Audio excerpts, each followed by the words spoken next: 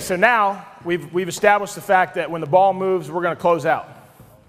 Now the next thing we got to do is we got to guard the ball. We have to really guard the ball. Okay? Now, so my favorite drill, and we try to get as many competitive drills as we can. We call it baseball. So give me like 5 guys in white out here, white jerseys, and then 5 guys in black jerseys on the O. Okay? Right there. So you guys got the ball, and 1 basketball out here. So as we build things, we went transition defense to get them stopped. Now we went closeouts. Now the next thing, we're going to work on guarding the ball. And we'll just walk through what this in fact is, and we won't even actually have the guys do it. So we closed out, so we already know we can close out. Now we got to guard the ball. So you just walk it out there. You don't have to close out this time. We call this baseball, and we do it for 3 innings. 1 inning on the wing, 1 inning at the top, and 1 inning on this wing. Okay, but it's a competitive drill, just guarding the ball. Your guy's job is to get 3 outs. Your job is to score as much as you can, because we're going to keep score. It's a running tally for 3 innings. So you have 3 dribbles on offense. If you get fouled in the act of shooting, it's 2 or 3, whatever the case, if you shot a 3. If you get fouled on the floor, we check it up again. If you get fouled twice on the floor, it's 2 points. All right? When you guys get 3 outs, then you get to go on offense. Then when we get 3 outs, then we go here again. Okay? And we go, let's see, that's 1 inning, 2 innings, 3 innings. We call it baseball. So basically all it is a competitive drill guarding the ball. And then at the end of it, we make the losers run.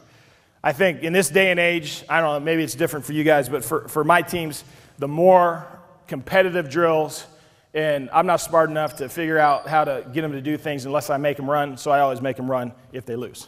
You guys may have a different philosophy, that's fine, but so that's what we would do. So that would be the next thing in terms of how are we building the defense, transition defense. Let's close out. Now let's guard the ball. Now let's guard the ball, okay? So that's what we would do. We'll just go through it real quick here. Go ahead. You guys, so you got 3 dribbles. Go ahead. That's it. Finish it off. Good. 1 out. Good. Next. So then the next guy would go. That's 1 out. Here we go.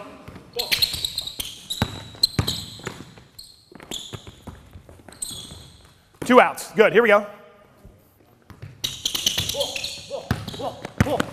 Shot. Shot. Good. 3 outs. Good. Switch now. Switch. That's good. These guys are already good defensively. All right, here we go. Good. 3 points. Good. Here we go.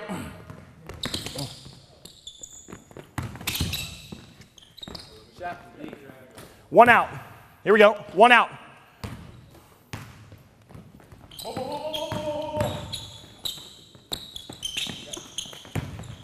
Two outs. Here we go.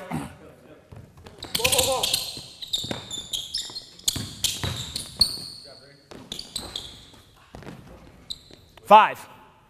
Black's got 5. 2 outs. Here we go.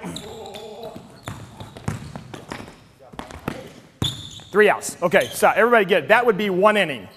Then we would switch. You guys would come on offense here, defense, but it's 5-0 after 1 inning. And we would go 3 innings, keeping score the whole way through. Losers are going to run.